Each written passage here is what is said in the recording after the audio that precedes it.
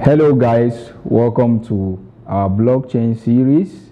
Sorry about last week, we were not able to drop videos for you guys and also the live due to technical issues, but I promise this time we are going to have live this week, and also with today's video you should be able to be empowered with knowledge about blockchain and cryptocurrency. So on our today's topic, I will be discussing the blockchain node and Bitcoin. I know you have been hearing about node, but you don't know what a node is all about. On today's episode, I'm going to explain what a node is all about. All right. The term node is basically used in relation with blockchain technology, and we all know what a blockchain technology is. In case you don't know what a blockchain technology is, you can check my previous video. Now, to move further, a node can be used to create cryptocurrency. That is, for every cryptocurrency you see today, like the Bitcoin, Ethereum, they all have a node that powers those coins.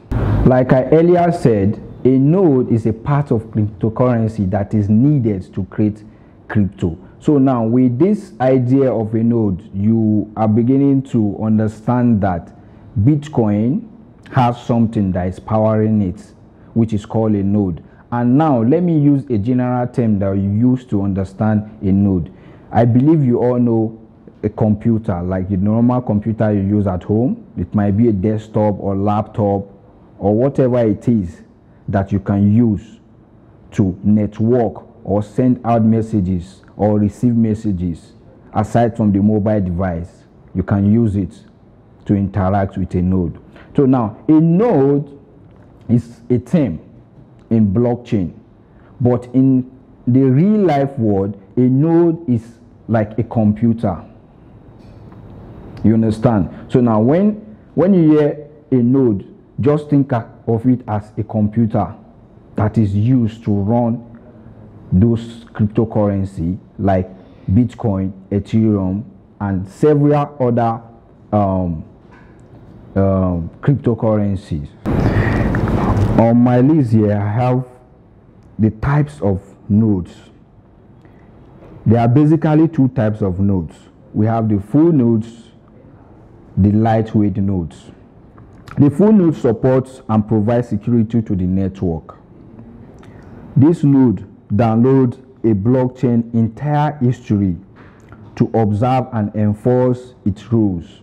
So now, let me use Bitcoin as a case study to explain a node to you. Now, for you to run a Bitcoin node, you will need to download the entire history of Bitcoin. That's the entire transaction of Bitcoin, starting from the day Bitcoin was created. All right, talking about Bitcoin, you can't compare Bitcoin to other tokens or cryptocurrency. We have other cryptocurrency that you don't need a node to run them. They run under smart contracts. We have a lot of them that run under smart contract. So why I'm trying to say this, so that some of you that are planning to develop your coin or a token, you don't really need that to create your own token, because you can create a token using smart contract without downloading the entire history of Bitcoin. So that is that for that. Now, moving further, each user in the network is a lightweight node. So on a full node, each user is a lightweight node, and the lightweight node has to connect to a full node to be able to participate.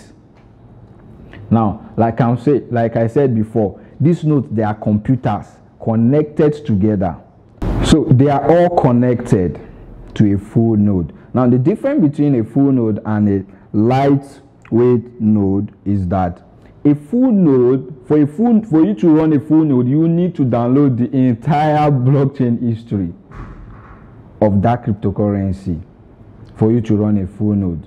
But now, a lightweight node, you don't really need that. All you just need is to connect to the parent node, which is a full what? Node. So moving further, we have the miners node and what? Lightning node. All right, the miners node, these miners are classified as nodes. Miner may work alone, which is solo miner, or in groups, which is pool miner. If you have been trading, you must have heard about pool, farm, stake, and a lot of them. Now, a solo miner uses its own full node in a mining pool. Only the administrator can run a full node, which can be referred to as a pool miner's full node. So now we have heard about Bitcoin mining, right? So miners also, they run a node in order to mine. We have the solo and we have group. Now, a solo miner is more like a single person running his or her own node. It can be in the office or at home, while group miners are a group of persons connecting their computers together in order to run a node. So I will stop here today in today's episode, but before I stop, I will round up with Bitcoin.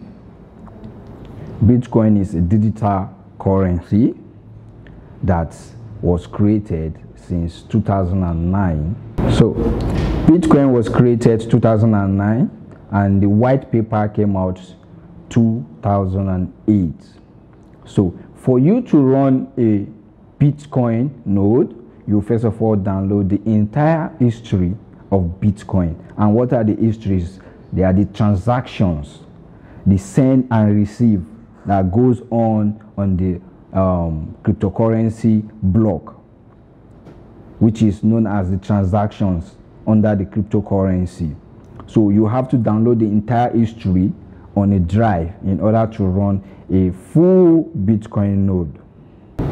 All right, thank you so much for today's episode. See you next week, and also don't forget our live on Friday. By the special grace of God, we are going to be here live with my partner. And also don't forget to like and subscribe, and also don't forget to fill the Google form. Tell us what you would like us to cover on our next episode, which will be coming up on Monday. Thank you and bye.